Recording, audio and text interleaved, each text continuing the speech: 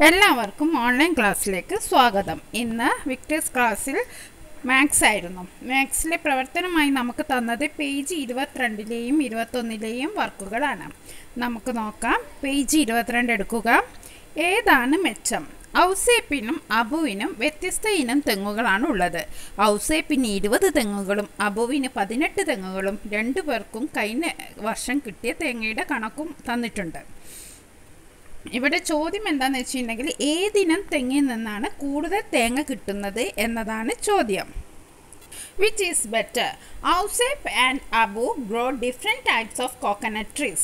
Ausep has 20 trees and Abu has 18. See how many coconut each got last year. ഏതിനം തെങ്ങിൽ നിന്നാണ് കൂടുതൽ തേങ്ങ കിട്ടുന്നത്? ആകെ തേങ്ങയുടെ എണ്ണം മാത്രം നോക്കി കൂടുതൽ വിളവ് ഏതിനം തെങ്ങിനാണെന്ന് പറയാൻ കഴിയുമോ? പിന്നെ എങ്ങനെ തീരുമാനിക്കും? ഓരോ ഇനത്തിലും ഒരു തെങ്ങിൽ നിന്ന് കിട്ടിയ ശരാശരി തേങ്ങയുടെ എണ്ണം കണക്കാക്കാം. Which kind gives more coconuts? Can we decide this by comparing just the total numbers each got? So, how do we decide? Let us compute the average number of coconuts per tree for each kind. ഇവിടെ ഔസേപ്പിന് 20 തെങ്ങുകളും അബുവിന് 18 തെങ്ങുകളുമാണുള്ളത്. സ്വാഭാവികമായും നമ്മൾ വിചാരിക്കും 20 തെങ്ങുള്ള ആൾക്കാരിലെ കൂടുതൽ വിളവ് കിട്ടുക എന്നുള്ളത്. അങ്ങനെയാണോ? നമുക്ക് ഈ ചോദ്യം ചെയ്തു നോക്കാം. അതിനായി നമുക്ക് ഔസേപ്പിന് ഒരു തെങ്ങിൽ നിന്ന് ശരാശരി എത്ര തേങ്ങ കിട്ടി എന്ന് കണക്കാക്കാം. How many coconuts per tree did Ausep got an average? ഇതിനായി നാം ആദ്യം ചെയ്യേണ്ടത് ഔസേപ്പിന് ആകെ കിട്ടിയ തേങ്ങകളുടെ എണ്ണം തമ്മിൽ കൂട്ടുക എന്നുള്ളതാണ്. 160 കൂട്ടണം 280 കൂട്ടണം 200 കൂട്ടണം 260 കൂട്ടണം എത്ര കിട്ടി? 900 കിട്ടി. ഇനി ആകെ തെങ്ങുകളുടെ എണ്ണം എത്രയാണ്? 20. ഇനി ശരാശരി കാരണം നമ്മൾ എന്താണ് ചെയ്തത്?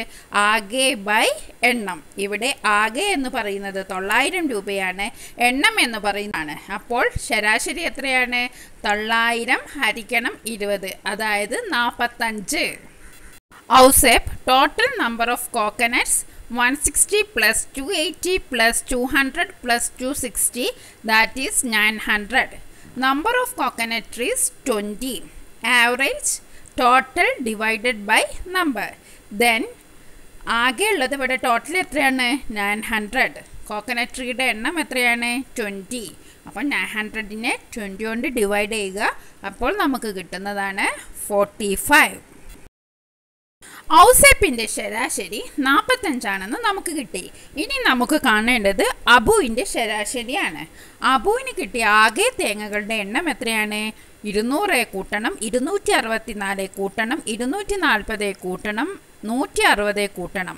ആകെ കൂട്ടിയപ്പോൾ കിട്ടിയത് 864. ഇനി എത്ര തെങ്ങുകളുണ്ട് അബുവിന്? 18. അപ്പോൾ ശരാശരി കാണാനുള്ള സൂത്രവാക്യം എന്താണ്? ആകെ ബൈ എണ്ണം. ഇവിടെ ആകെ എന്നുള്ളത് 864, തെങ്ങുകളുടെ എണ്ണം 18. അപ്പോൾ 864 ഹരിക്കണം 18. അപ്പോൾ നമുക്ക് കിട്ടിയത് എത്രയാണ്? 48. അബുവിൻ്റെ ശരാശരി എത്രയാണ്? 48.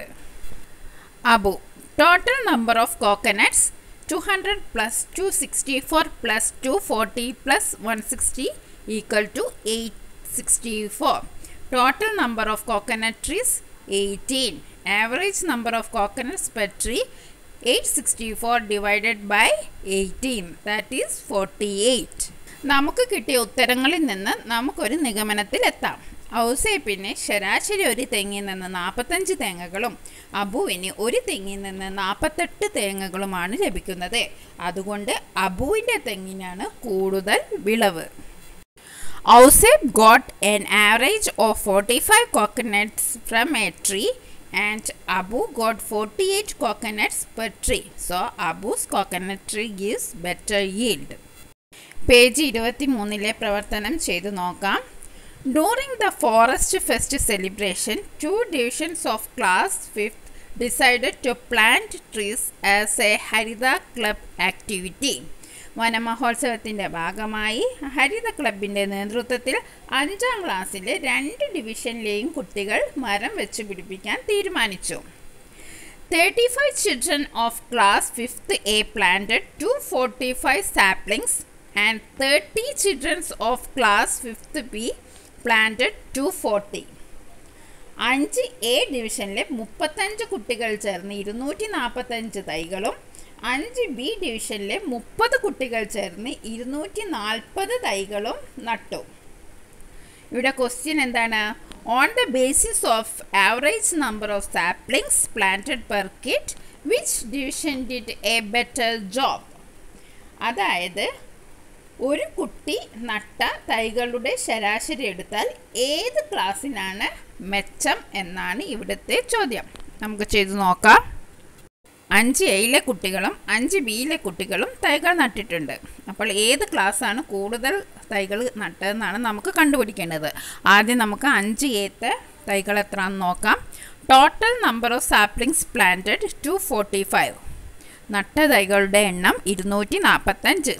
Number of children's 35. കുട്ടികളുടെ എണ്ണം 35. Average number of saplings planted by A child. ഒരു കുട്ടി ശരാശരി നട്ട തൈകളുടെ എണ്ണം എത്രയാണ്? 245 ഹരിക്കണം 35. 245 ഡിവൈഡഡ് ബൈ 35 ദാറ്റ് ഈസ് 7. 7 എണ്ണം. ഇനി നമുക്ക് 5 ബിയിലെ കുട്ടികൾ നട്ട തൈകളുടെ ശരാശരി നോക്കാം. 5 B total number of saplings planted 240. ആകെ നട്ട തൈകളുടെ എണ്ണം 240. Number of children's 30. കുട്ടികളുടെ എണ്ണം എത്രയാണ്? 30. Average number of saplings planted by A child. ഒരു കുട്ടി നട്ട ശരാശരി തൈയുടെ എണ്ണം എത്രയാണ്? അത് കാണുവാനായി 240 ഡിവൈഡഡ് ബൈ 30. 240 ഹരിക്കണം 30. അത് എത്രയാണ് കിട്ടുക? 8 എണ്ണം. On the basis of average number of saplings planted per kit, 5th B division did a better job than 5th A. ഒരു കുട്ടി നട്ട തൈകളുടെ ശരാശരി എടുത്താൽ 5 ബി ക്ലാസ് ആണ് 5 എ ക്ലാസ്സിനേക്കാളും മെച്ചം. ഇനി നമുക്ക് രണ്ടാമത്തെ ചോദ്യം നോക്കാം.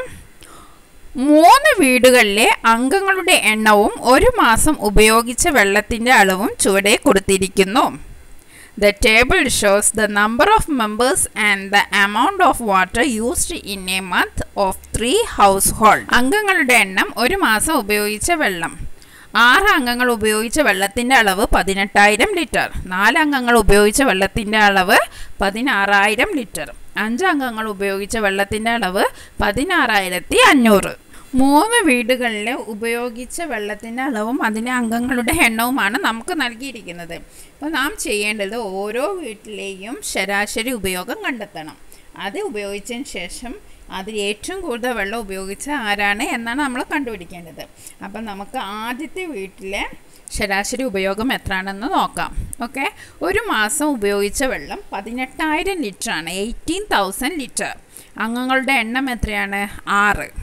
അപ്പോൾ ആ വീട്ടുകാർ ഉപയോഗിച്ച വെള്ളത്തിൻ്റെ അളവ് നമ്മൾ കണ്ടുപിടിക്കാൻ 18,000 ഹരിക്കണം 6.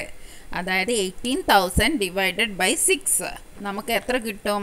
3,000 litre. Water used in A month 18,000. Number of members 6. Average amount of water used by A member 18,000 divided by 6 3,000 litres. ആദ്യത്തെ വീട്ടുകാർ 3000 ലിറ്റർ വെള്ളം ഉപയോഗിച്ചു. ഇനി രണ്ടാമത്തെ വീട്ടുകാർ ഉപയോഗിച്ച വെള്ളത്തിൻ്റെ ശരാശരി അളവ് നമുക്ക് നോക്കാം. ഒരു മാസം ഉപയോഗിച്ച വെള്ളം 16,000 ലിറ്റർ. അംഗങ്ങളുടെ എണ്ണം 4. ഒരാൾ ശരാശരി ഉപയോഗിച്ച വെള്ളത്തിൻ്റെ അളവ് 16,000 ഹരിക്കണം 4. 4,000 litre. Water used in A month 16,000 litres. Number of members 4. Average amount of water used by A member 16,000 divided by 4 that is 4,000 liters. അപ്പോൾ ആദ്യത്തെ വീട്ടുകാർ 3000 ലിറ്റർ ഉപയോഗിച്ചു. രണ്ടാമത്തെ വീട്ടുകാർ 4000 ലിറ്റർ ഉപയോഗിച്ചു. ഇനി അടുത്ത മൂന്നാമത്തെ വീട്ടുകാർ എത്ര ലിറ്റർ വെള്ളം ഉപയോഗിച്ചു എന്നും കൂടി നമുക്ക് കണക്കാക്കാം. ഒരു മാസം ഉപയോഗിച്ച വെള്ളം 16,500. അംഗങ്ങളുടെ എണ്ണം 5. ശരാശരി ഉപയോഗിച്ച വെള്ളത്തിൻ്റെ അളവ് എത്രയാണ്? 16,500 ഹരിക്കണം 5 അതായത് 3,300 litre.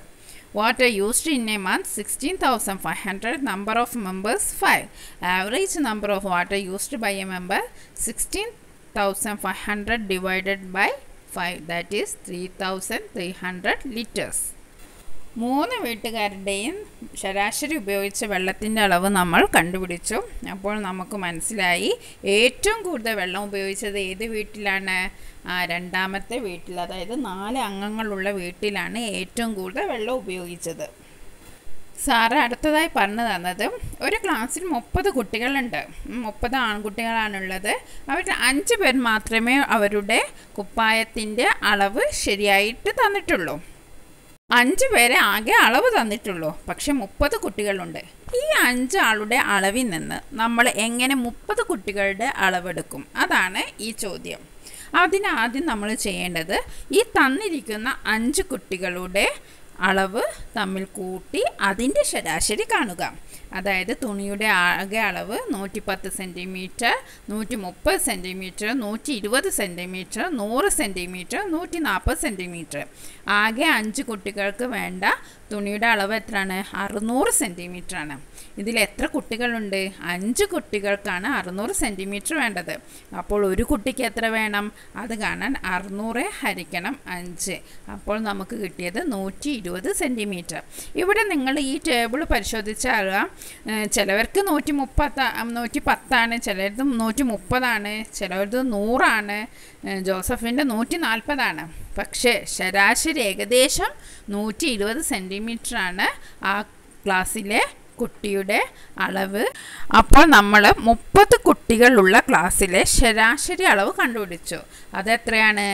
120 centimetre. The average length needed for each student 120 centimetre. ഇനി എത്ര കുട്ടികളുണ്ട് ആ ക്ലാസ്സിൽ? Total number of boys 30. അപ്പോൾ നമ്മൾ എന്താണ് 30, ഒരാൾക്ക് 120 സെൻറ്റിമീറ്റർ ആണ് വേണ്ടത്. അപ്പോൾ 30 ആൾക്ക് കാണാൻ നമ്മൾ എന്താ ചെയ്യുക? 120 × 30, ദാറ്റ് ഈസ് 3600, 3600 സെൻറ്റിമീറ്റർ. അതേ മാതൃകയിലുള്ള വേറൊരു ചോദ്യം നമുക്ക് നോക്കാം. ഒരു ക്ലാസ്സിൽ 25 പെൺകുട്ടികളാണുള്ളത്. മാഷ് അവരുടെ യൂണിഫോമിന് തയ്ക്കാനുള്ള അളവ് ചോദിച്ചു. 5 പേർ അവർക്ക് ആവശ്യമായ തുണിയുടെ അളവ് നൽകി. എന്നാൽ ക്ലാസ്സിലെ മുഴുവൻ പെൺകുട്ടികൾക്കും ആവശ്യമായ തുണിയുടെ അളവ് കണ്ടെത്തണം. ഇത് സിമ്പിൾ അല്ലേ? നമ്മൾ നേരത്തെ ചെയ്ത പോലെ തന്നെയാണ്.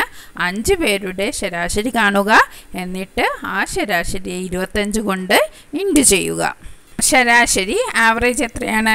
130 കൂട്ടണം 160 കൂട്ടണം 150 കൂട്ടണം 145 കൂട്ടണം 165 എത്രയാണ്? 750. ആകെ കുട്ടികളുടെ എണ്ണം 5. ഇനി എങ്ങനെയാണ് ശരാശരി കാണുക? 750 ഹരിക്കണം 5, അതായത് 150.